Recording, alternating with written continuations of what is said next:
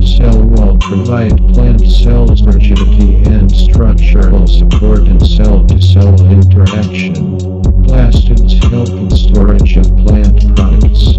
Chloroplasts aid in carrying out the process of photosynthesis to produce food for the plants. Vacuoles are water-filled, membrane-bound organelles which stores useful materials. Cell membrane or the plasma membrane is the outer lining of the cell inside the cell wall. Cytosol or cytoplasm is the gel-like matrix inside the cell membrane which constitutes all other cell organelles.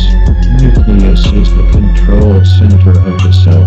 It is a membrane-bound structure which contains the hereditary material of the cell, the DNA. Chloroplast is a plastid with green pigment chlorophyll. It traps light energy and converts it to chemical energy by the process of photosynthesis. Mitochondria carries out cellular respiration and provides energy to the cells. Vacuoles are the temporary storage center of the cell. Golgi body is the unit where proteins are sorted and packed. Ribosomes are structures that assemble proteins. Endoplasmic reticulum are membrane-covered organelles that transport material.